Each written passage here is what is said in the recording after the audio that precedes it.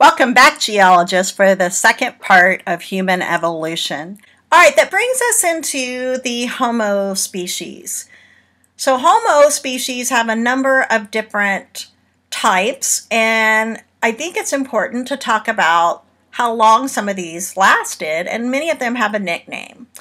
So we'll look at that. If there's a nickname for one of these, that's important. If I didn't list it, obviously you don't need to know it. But the Homo habilis lived from 2.5 to 1.6 million years ago, and it's referred to as the handyman. Obviously, that means they had some tools. Big, important change from our Australopithecus. Now, these are your first stone tool makers. They evolved from Afarensis and Africanus groups. Africanus is the main lineage that would branch off to make the Homo species, but Africanus came from Afarensis, right? We know it coexisted with Africanus for around 200,000 years. That's important to note that there's lap over, right? The brain size was much larger, 700 cubic centimeters. So right now, we'll get into the average size of a human brain right now is somewhere around 1,400-ish, 13 to 1,400-ish cc's. And so while that's half the size of our brain, that's like almost double what a chimpanzee would be. So it's significantly larger. They had smaller teeth and faces, indicating this stuff is all changing in relationship to the foods that they're eating.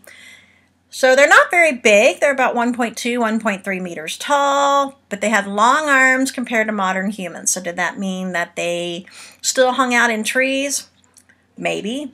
It could mean that they had a need for long arms for something that they were using as habitat resources. Maybe they lived in trees, for all we know. Maybe they needed to pull things, and so they had long arms. Nevertheless, these are going to be our first more human-like animals we've seen yet. Homo erectus means the Peking man in China and the Java man in Indonesia, most commonly referred to as the Peking man. He lived from 1.8 million years ago, and check this out, to 100,000 years ago. One of the most successful of the Homo species. Very long living span right there. They evolved from Africanus, of course Africanus coming from Afarensis. Their brain size was 800 cc's, up to 1,300 cc's. I think that matters because as they change and evolve and they get these bigger brains, they're going to be able to do more, obviously, with what knowledge they have and abilities. They had massive faces, big faces, prominent brow ridges. They had teeth larger than any modern human today, indicating that they had specialized foods that they would have need larger teeth for. They're bigger than the prior hominid species we've seen, 1.6 to 1.8 meters in height and got up to 53 to 63 kilograms. Well, they're going to have elongated legs, similar to what you and I would have, and shorter arms compared to the size of their torso, indicating adaptations to life on the ground. These guys are as close to us as we've seen yet.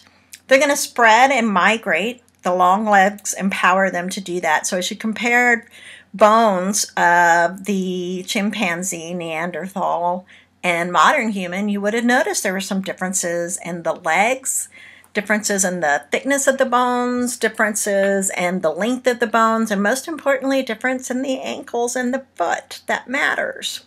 These guys made tools. They used fire. We find charcoal with some of their fossil remains and artifacts, and they also lived in groups in caves. Homo sapiens is going to evolve from Homo erectus. Homo heidelbergensis is kind of a fun group to talk about.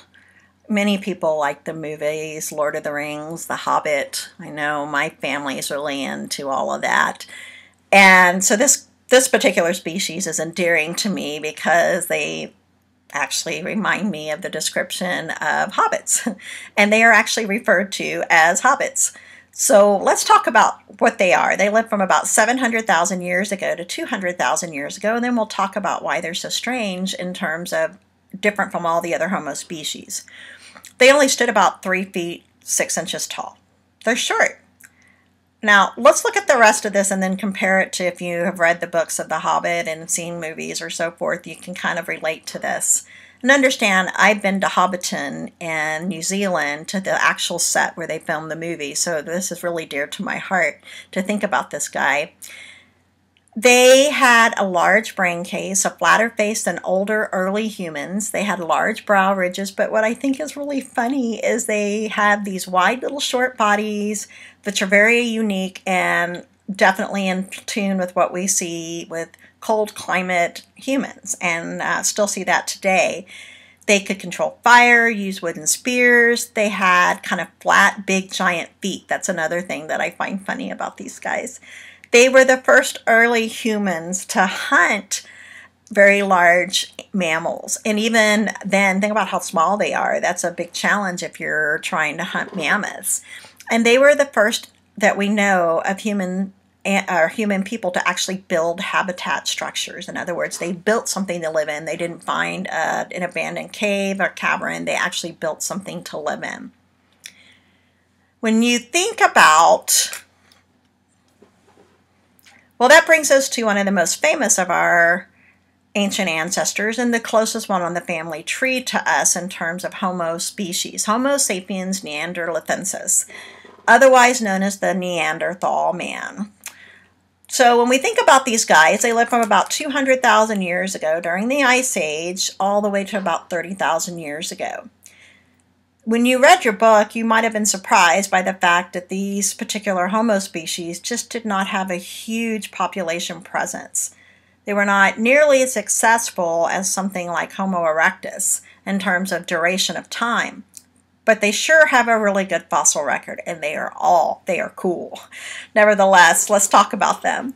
They have very special features about their body that separate them from other Homo species, and several I can think about. They have a very heavy brow ridge, almost no forehead, angled cheekbones. They had huge nose. That huge nose, a couple of things that I wanted to point out from your lab, not just for breathing and humidifying warm air, they would also need the capacity for short, blunt running. These guys were hand combat hunters.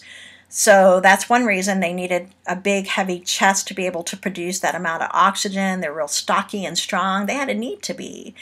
And they also had pretty good eyesight.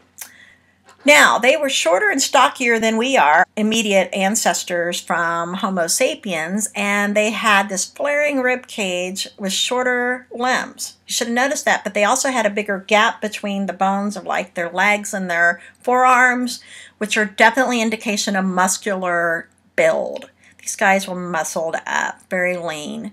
Their brains were slightly larger than ours. So, before you judge Neanderthals, think about the fact that they're a little bit more brain power. I'm not sure how they used it. I'm not sure necessarily that the brain was organized in the same way. I've not studied that, but it's interesting thoughts to think about. So modern humans have a brain size between 13 and 1400 cc's, and theirs was bigger, 1600 cc's. Now, important to note in definite test question, they were the first to bury their dead. Let's go back to me saying that there was a whole bunch of skeletons to look at. Okay. I'm not telling you there weren't skeletons of other species. I'm telling you they didn't bury their dead. So until we start burying dead, do we actually get a lot better at the ability to see multiple specimens for comparison. We know they wore clothes because we find fossil evidence and archaeological evidence of such. They made shelters, they made tools, they were very capable hunters. They likely did trading with the next group that we'll look at. So they were prominent during their time. So Neanderthal, let's be clear, fossils have not been found in North America. They were restricted to Europe-Asia area. That brings us to Homo sapiens sapiens. You fall in this category. We call it Homo sapiens for short, but in reality it's Homo sapiens sapiens. They lived from about 200,000 years ago to current. So let's compare that to Neanderthal man and say, there was a crossover. Not a comfortable topic, but one that needs to be discussed. That means there was likely crossbreeding. Okay, now, not only likely, we know. And we know that because of DNA evidence. There are many humans living today as we speak that have a certain percentage of Neanderthal DNA. So you need to accept that and just kind of get over it and realize that this was going on at that time. Whether you morally agree with it or not, understand that these were developing humans, and 200,000 years ago, even up to 10,000, 15,000, certainly even up to 5,000 years ago, and if you want to be honest, probably up until about 2,000 years ago, humans didn't have the same structure of beliefs that many people do today. So this starts to get into that ethical realm. We need to take that out and realize that we're just looking at the science right here. These were very good hunters and gatherers. They first evolved in Africa and were very well suited skeleton-wise to be able to migrate. If you looked at that, did that lab, you saw the long legs. They were long-distance people. We're built for that, as compared to Neanderthal and certainly from chimpanzees, right? So that gave them an edge, an advantage. They had a lighter build of their bones, so that made them more efficient for moving and migrating as opposed to Neanderthal. They have very large brains, but again, not as big as Neanderthal. The reorganization, however, of their brain and their skull allowed for the use of this brain to a higher capacity. Am I saying that's what caused Neanderthals to go extinct? I'm not saying that. I'm saying that this allowed an advantage for Homo sapiens. They have a less developed jaw, meaning it's not as heavy, it's not as thick. It has smaller teeth. Their brain size is a little smaller than Neanderthal, but very well organized and compacted. So when we talk about humans before where we are now, we refer to them as anatomically modern Homo sapiens. AMH is what that's referred to. One thing I think is important to note here is they developed culture, art, rituals, even wore jewelry as ornate characteristics for individualism. Doesn't sound too different from us, does it? But nevertheless, they did, and we see this with their artifacts. They had very specialized tools, and by the time around 40-ish thousand to 30,000 years or around, they had very specialized tools. So I think they were at an advantage over Neanderthal simply because they could make harpoons, bows, and arrows. They learned how to sew. They learned how to make spear throwers like atlatls. They could do a lot of different really cool stuff that gave them advantage over the pre-existing human species. Cro-Magnons are what we refer to as humans from about 35,000 years ago to 10,000 years ago. And these are the guys that lived in Europe and the Middle East and include successors of Neanderthals. And of course, we have information about humans that have come to the Americas and kind of a different storyboard that is a whole different class. So we refer to these as anatomically modern humans for sure, and they are slightly more robust and have a slightly larger cranium than we do. They got up to about 1,600 cc's as well. But around 40,000 years ago, and you have to think about when Neanderthals kind of went extinct, about 10,000 years later, they had developed much more advanced technology, extensive art, rituals. They lived in communities. They were different than any kind of thing we had seen prior to this with any Homo species. They were nomadic hunters, very advanced in their hunting skills, and they learned how to communicate by writing and left behind lots of what we call petroglyphs on manganese oxides known as desert varnish. This is what we think of when we think about ancient man. So as we cover the highlights of hominid evolution, that's a lot to take in. It's a lot to think about where we originally came from, but I find it exceptionally interesting because it directly applies to us. So let's look at the highlights and then we'll kind of conclude this semester here. Prosimians, they were very common in the Eocene but kind of declined. Then we're going to see the anthropoids divide into two groups, and we're going to see our kind start to come about. And as our family divides into the three groups, humans are in that lineup. So here we become as we start to make our amazing evolution through all of the earliest groups that we looked at to the Australopithecus and to the Homo species. Now, as our brain size increased and our body plan changed to meet the needs of our changing environments and how we would operate in terms of moving, migration, the body plans changed with it. And here we are today. One makes you wonder, where will we be in the future? So now that we've concluded the semester with looking at all of the life forms, you can just kind of see the marvel of starting with nothing in terms of living life back in the Archean to our first prokaryote, then our eukaryote by the Paleo-Proterozoic, diversification of the Paleo-Proterozoic life form, and the Neoproterozoic, many different kinds. Then we start the Cambrian explosion, where we get all those invertebrates very quickly, and then fish, and then we get amphibians and plants that start on land, and we get our insects on land, and then you know the story.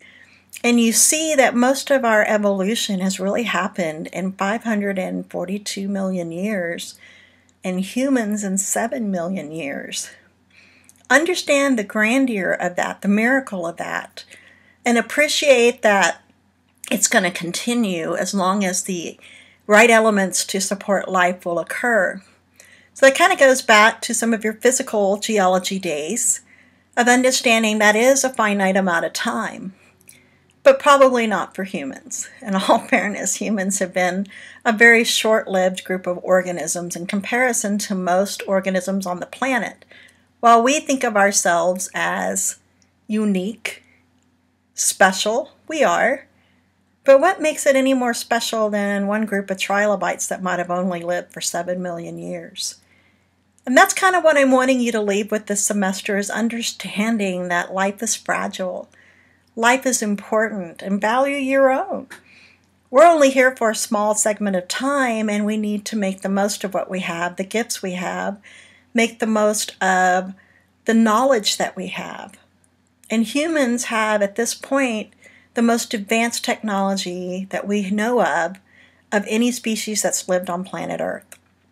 Of course, that could raise the next set of questions. What about extraterrestrial intelligence? That's where I'm thinking is, think about what you're capable of and make the most of that. Take what you've learned from this class and don't just apply it in a scientific view. Look at your personal life, look at your future career goals, and consider how much you have to offer and maximize those opportunities. It's been such a privilege to have shared geologic time with you this semester, and I appreciate each and every one of you and your contributions to our course. Thanks. Bye.